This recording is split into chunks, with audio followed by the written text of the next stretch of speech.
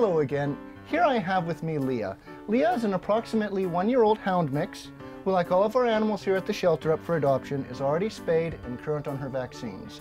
Leah has already been tested for heartworm and Lyme disease, and although she came up negative for heartworm, she did come up positive for Lyme disease.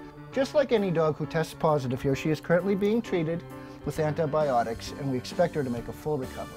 Leah, as you can see, is a bigger dog, so we recommend anybody who is an experienced dog owner to adopt her. She seems to do well with other dogs, but as always, if you have one of your own, we would want to do a meet and greet to make sure they're going to get along with each other. Leah has a lot of energy, being only a year old. We recommend lots of playtime and long walks. That's it for this week's dog. Let's have a look at our cats. And here I have with me Sushi. Sushi is an approximately 6-month-old kitten who, as you can see, is very affectionate and lovable.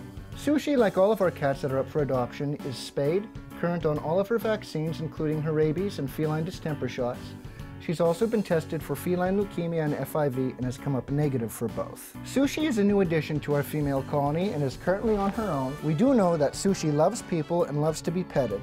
It's also worth mentioning that not only is she a Siamese mix, but she has a really beautiful color pattern to her, and one can even see traces of tortoiseshell or calico on her ears. That's it for this week's pets. If anybody at home is interested in adopting Leah, Sushi here, or any of the other animals we have up for adoption, please come on down to the Hazelton Animal Shelter here at 101 North Poplar Street.